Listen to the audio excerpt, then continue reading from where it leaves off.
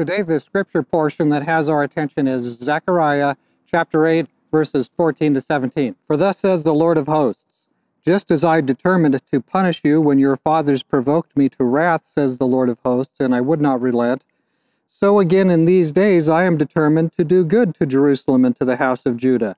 Do not fear. These are the things you shall do. Speak each man the truth to his neighbor. Give judgment in your gates for truth, justice, and peace. Let none of you think evil in your heart against your neighbor, and do not love a false oath. For all these are things that I hate, says the Lord. So God's people were disobedient for quite a while. He determined they were going to have to experience punishment.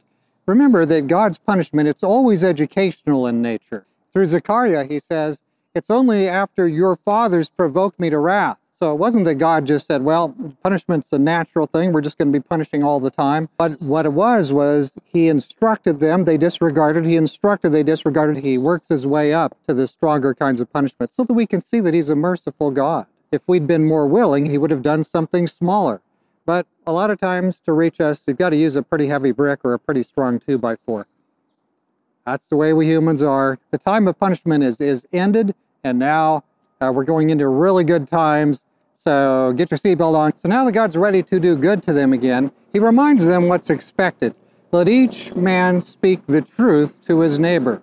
We saw before that justice and compassion and mercy, they all go together. It's the same with truth. They are to be enacted in our actions toward each other and toward our neighbors. It's not in a narrow little box. It's the whole piece. I am to speak truth. I am to do justice. I am to do mercy. I am to make proper right judgment in the gates. I am to do the right thing. I'm to do what's morally right towards all other people. In man's kingdom, any words that will match the necessities of the moment will do. But in God's kingdom, you do what's right all the time, every time. Well, back in those days, in the days of these walled cities and the gate was where all the elders, the leading men, the leading persons of the city were there in that space. And if there was something, a property issue or any kind of civil issue, those were the people who dealt with it. And they did it right away, too. It wasn't a long, drawn-out process. Giving judgment in the gates means you don't bribe, you don't bend, you do what's right for every person in every case. Would it really be a bad thing to have those kinds of ethics dominant? And the only kind of ethic you could find in the world, would that be a wrong thing? Not think evil in your heart? Isn't that kind of intruding on my space? Can't I have my own free thoughts? It's a voluntary choice to be an ethical person. It's a voluntary choice to do what God says we should do, to do what God says is right. Our thoughts, they're our private thoughts, but we belong to God. So now your private thoughts and my private thoughts, they also belong to God. Our thoughts are in the moral space. In fact, were they ever outside the moral space? Because remember the 10 Commandments, for example, the 10th commandment says, thou shalt not covet. It was always an ethical requirement that we have right thoughts. There's things we've perhaps allowed ourselves to think, things we've allowed ourselves to imagine, feelings we've allowed ourselves to have provoked in us against other people. And God says, no, psychologically, it's not good for you. You're my child. You've given yourself to me. Now I'm counseling you.